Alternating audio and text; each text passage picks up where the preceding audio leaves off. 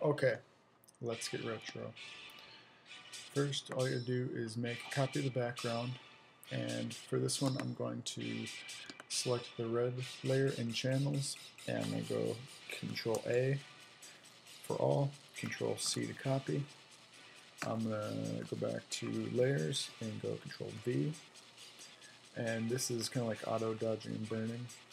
I'm going to go to hard light, and that looks awful, so what I'm going to do is I'm going to back it down to about between 20 and 25%, just to give it a little bit of extra contrast, because what we're about to do later will kill the contrast pretty well. So what I'm going to do is go to curves, and all you have to do is go through each one, RGB, and then if you want you can go through the RGB itself, and all you have to do is take these and drag it up and down, and just that there is the first good step, and you can actually tweak it through here if you want to give it a little bit of green, and you can always go through here, and each picture is going to be quite a bit different depending on how it was shot.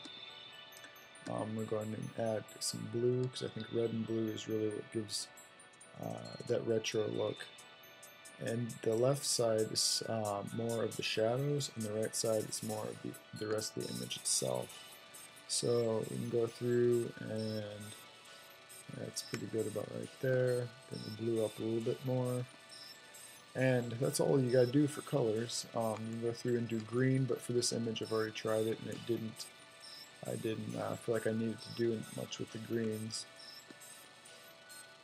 Plus I'm colorblind, so I can't see reds and greens very well. So then the next thing I would do is go to layer, flatten the image, and then I'm going to go to lens correction, and over here on custom you can go to the vignette, and the easiest way to vignette is just right here, and you can make it really hard like this, and you can go anywhere back through there.